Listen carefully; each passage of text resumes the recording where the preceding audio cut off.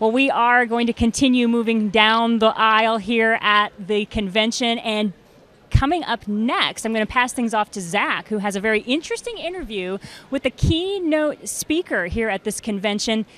Steve Scheibner would have been on one of the 9/11 flights had things not changed for his schedule. Zach? Well, thank you, Jennifer. That's right. I'm just down the hallway here in front of the Character Health booth, which we'll talk about in just a moment with our keynote speakers, Steve and Megan Scheibner. And first, before we do get to Character Health, Steve, you got an incredible story and a background story that we did just mention regarding 9/11, don't you? Right. I was originally scheduled to be the co-pilot on the first airplane that was hijacked on September 11th, and that was American Airlines Flight 11. It was the first one that departed out of Boston. And over the years, I'm still a pilot with American Airlines, but I was a reserve pilot. And that flight had no co-pilot assigned to it the day before. And so at 3 o'clock on the 10th of September, crew scheduling at American Airlines would go and they would assign the final pilot to that trip. And I was the only guy available to fill in that day. And so the computer automatically assigned my name at about 3 o'clock in the afternoon on the 10th. And then a senior pilot to me, a guy by the name of Tom McGinnis. Tom was celebrating his 42nd birthday on the 10th of September with his wife and his children. Tom ran over to the computer about 3 o'clock in the afternoon, logged in to see if there was any available flying for the next day. It was kind of an afterthought for him. And he saw my name assigned, but he saw a little code next to it that said they hadn't called to confirm it yet. And he called down to Dallas real fast and said, hey, is it too late for me to grab that trip? And they said no. And he said, well, let me talk to my wife. He talked to his wife, called back, and they erased my name from the trip, and they put Tom's on it, and the rest is history. Yeah. So at what point did you realize that, that flight was the one that you could have and were assigned to? Well, it was later on the 11th, because like everybody else, I was watching September 11th unfold on the TV. And later on that evening, about 7 o'clock at night on the 11th, I went back to the computer because I thought I probably know the crews that were on those flights. They're all based in Boston. And so I logged in like I did the day before, where my name had been assigned to the flight. And this time when the screen came up in front of me, where my name had been 24 hours prior to that, now there was no names at all. They had all been scrubbed off the flight. And all it said was sequence failed continuity, which at the airlines means that the flight didn't make it to its destination. And that's a huge understatement. But when I saw the screen visually, it occurred to me that that's the flight I had packed my bags for, and that somebody else had taken my place.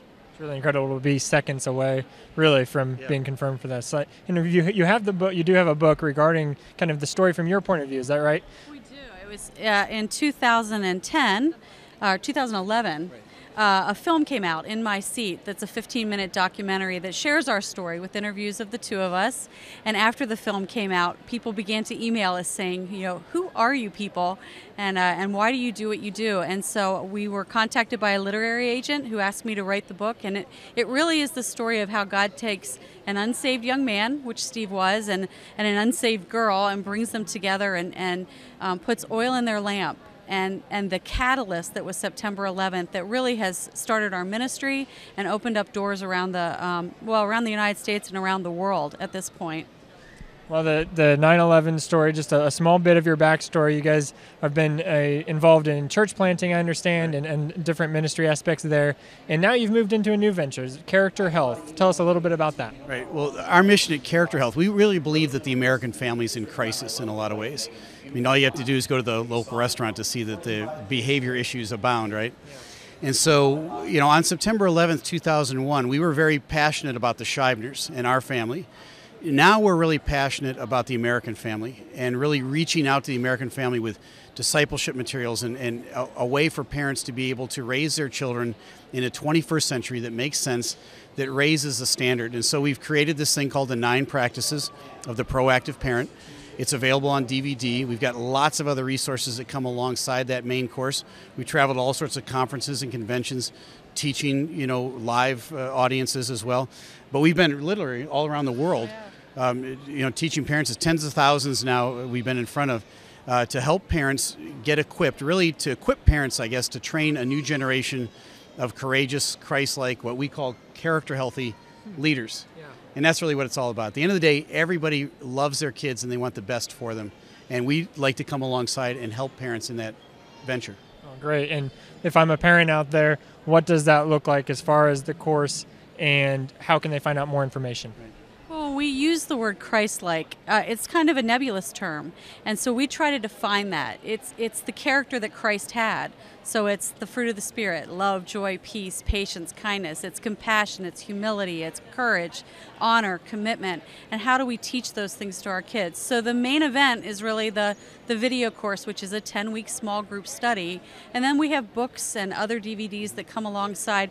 We want to disciple parents because we believe that as Christians, we are to disciple our children, and then they are to go out and disciple others. And we have this treasure that we can pass on to others. And so that's our desire, is to pass on the treasure through the teaching of character health.